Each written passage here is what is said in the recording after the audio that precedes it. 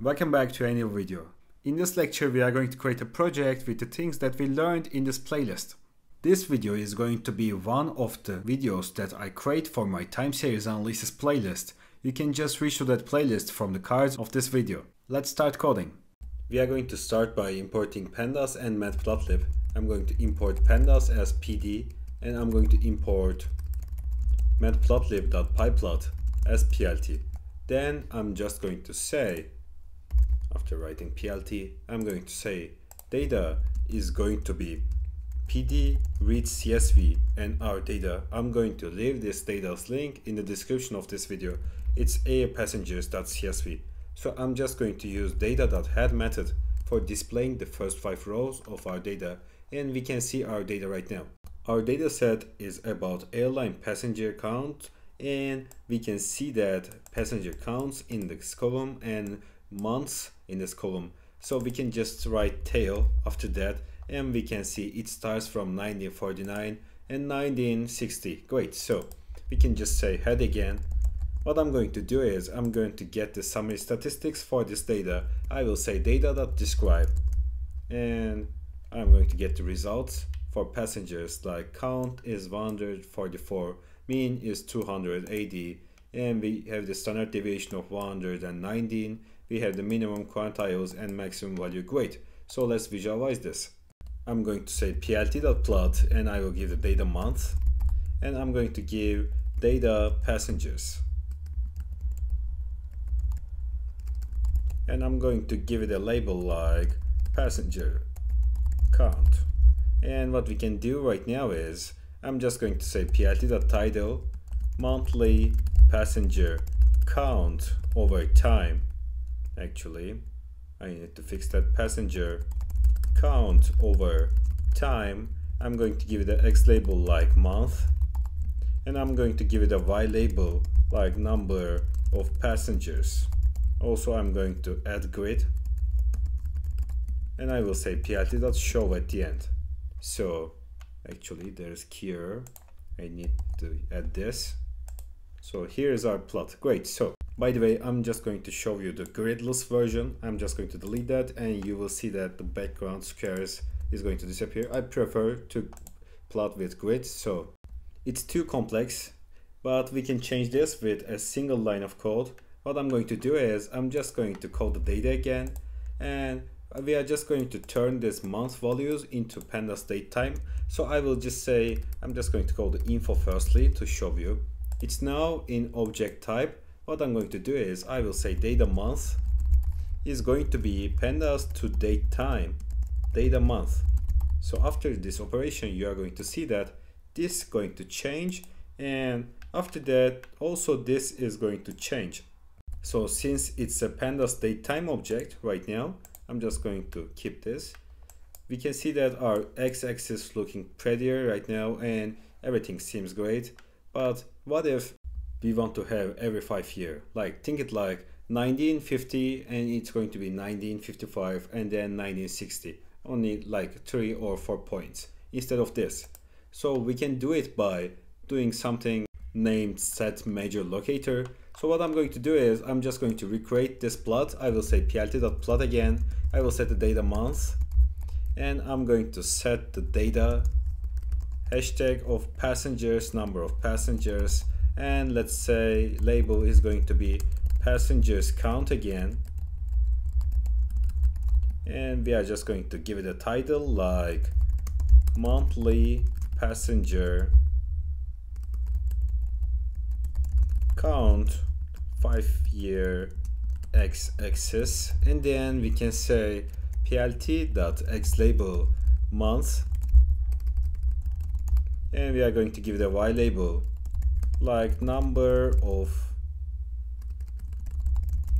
passengers. Okay, so we can also add legend like this, and everything seems the same, right? Okay, so what I'm going to do is I will say plt.gca, then I'm going to say x-axis, and then I'm going to say set major locator,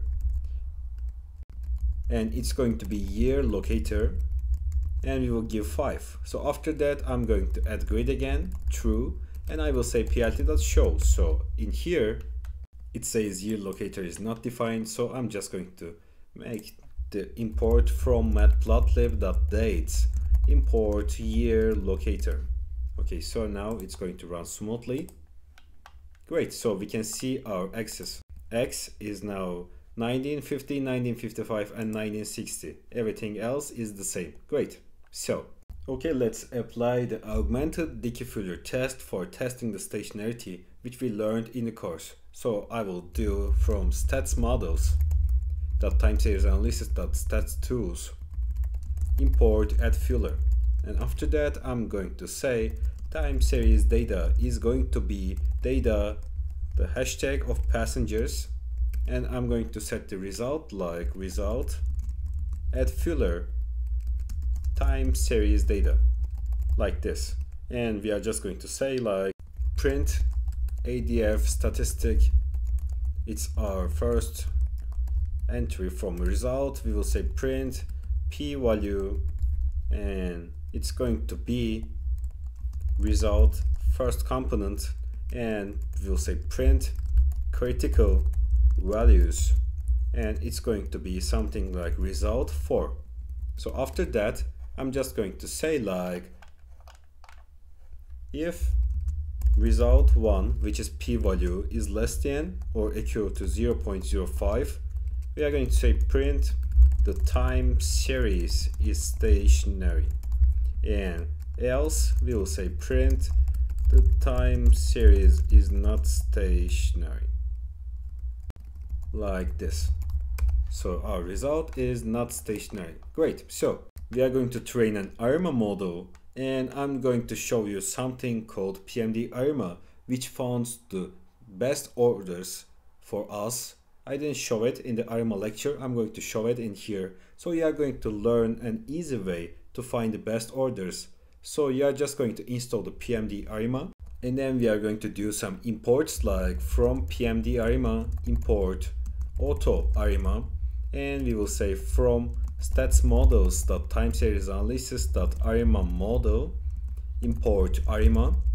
And then what we are going to do is we have the time series data already in here, and I'm just going to say model is going to be auto ARIMA time series data, and I'm just going to add something like suppress warnings is going to be true, then seasonal false, and I will say stepwise is going to be true. So after that I'm just going to make it run, and I'm going to show you something like model get parameters, and here are the best parameters we have. Order is 413. Also what you can do is you can just select this one, this order, you can take it like order, and then you can just, after running this, I'm going to show you, we have this. I'm just going to set this as order, and I'm going to train my model by myself. I'm going to say ARIMA model, ARIMA, I will give time series data, and order is going to be order. By the way, you can think like the passenger data needs to be seasonal, since it depends on the seasons, but I'm not going to add that. It's going to be complex if I add that. I just want this project to be a little bit simple for making it easy to learn, but you can also try SARIMA and other models that consider seasonality. You can just check the seasonality by getting the seasonal decomposition and observing that. It's up on you, and I will say right now ARIMA model set it. I will say ARIMA result is going to be ARIMA model.fit. So we can see our ARIMA result right now. It's like this, and if I call the summary from here, I'm going to get my model results like this. Also, I'm going to show you a new thing in here, which is you can also plot the fitted values and the origin values for seeing how well the model fit. So for that we will say plt.plot time series data. We are going to add label like original time series, and then color blue. After that I'm going to say plt.plot, and I will say ARIMA result dot fitted values. I will say label fitted values, and I'm going to give the color like red. After that I will say plt.title, and it's going to be original time series versus fitted values. After that, I'm going to give it an X label like month, and I'm going to give it a Y label like number of passengers. I will add legend, and I will add grid, and I will use plt.show at the end of this, like this. So here is our fitted values and original time series. Now what I'm going to do is I'm going to make a forecast with our model for the next 24 months, and I'm just going to plot that. So for that, firstly, I'm going to set something like forecast steps, and it's going to be 24. Then I'm going to say forecast values, which is actually, let's write it in another cell. I'm just going to say forecast values is going to be RMR result dot get forecast, and we will give the steps like forecast steps, and we will use dot predicted mean after that. So after that, I'm going to say forecast index is going to be, actually, let's also write that in another cell. It will be better and clearer. I will say forecast index, and it's going to be pandas date range.